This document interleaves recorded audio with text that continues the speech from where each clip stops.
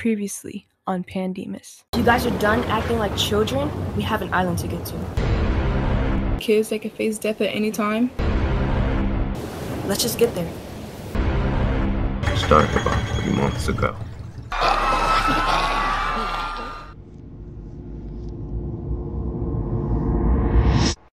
It was a regular day in Red Haven. Our story begins in Lakewood High. Math class to be exact. Let's begin with JJ. She isn't the typical teenager. She really doesn't have any friends except for her cousin Silas and her friend Amber.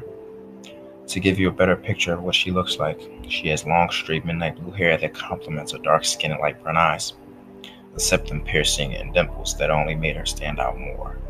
Her glasses hang at the tip of her nose, showing she's one of the brightest students in the school.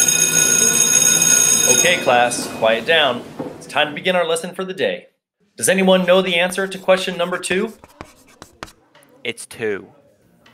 No, it's not. Yes, it is, loser. No, it's not. What makes you so sure the answer isn't 2? Well, to find the circumference of the circle, you have to multiply the diameter of pi, making the answer simply 6, not 2. Well done, Miss Johnson. As JJ walks up to her locker, Dexter approaches her in the hallway. You think you're so smart, don't you? I was just correcting your mistakes. You should be thankful. Since you think you're so smart, you have to write my Common App essay for me. Are you out of your mind? I'm not writing that for you. If anyone finds out, I could get expelled. Well, then you better make sure nobody finds out. Dexter starts to walk away. And I want it done by Friday. And what if I don't do it? Dexter pulls out his phone and shows JJ a video. JJ gasps. Where'd you get that video? She panics. Dexter walks away, leaving JJ in the hall alone, confused and scared. Dexter walked away from his rival feeling bad for what he just did to her. As soon as the thought of feeling bad for someone came to mind, he was quick to push it out of his head. Although Dexter was an orphan, he had his mother's brown eyes and his father's brown hair, which he styled pushed back. He adored the way he looked because it connected him to his real parents.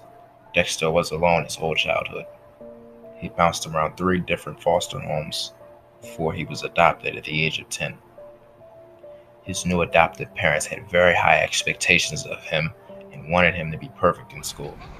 While kids were playing tag at recess, he was studying the dictionary in his bedroom, all alone, wishing he had friends.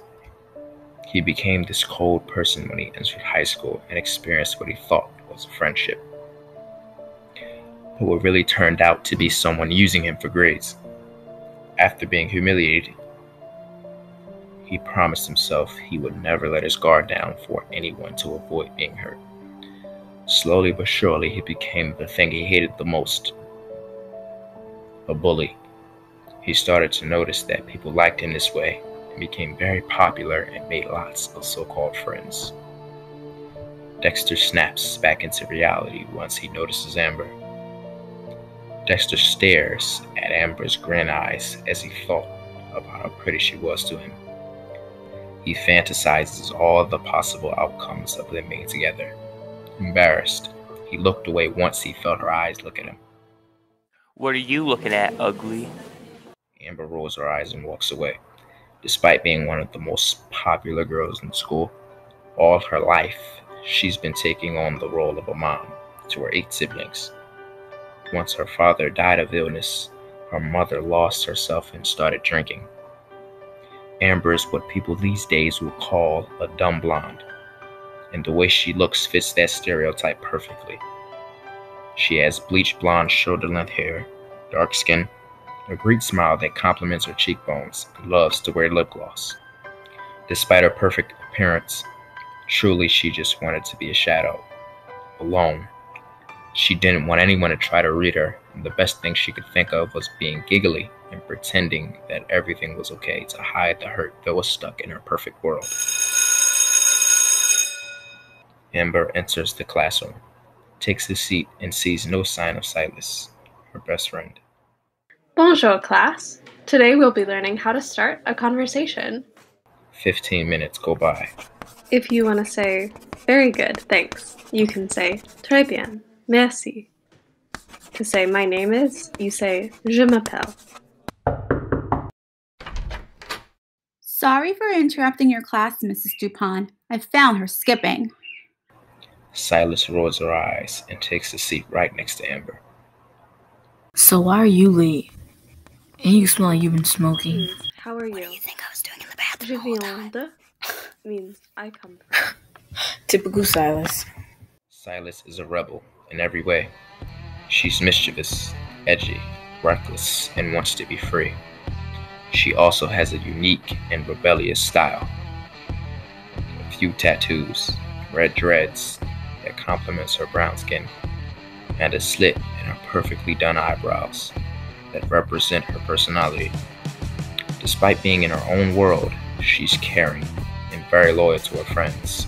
Hidden under the eye makeup and edgy clothes, Silas is one of the most intelligent students in her class, with nearly perfect SAT scores due to her lack of confidence and slacker attitude.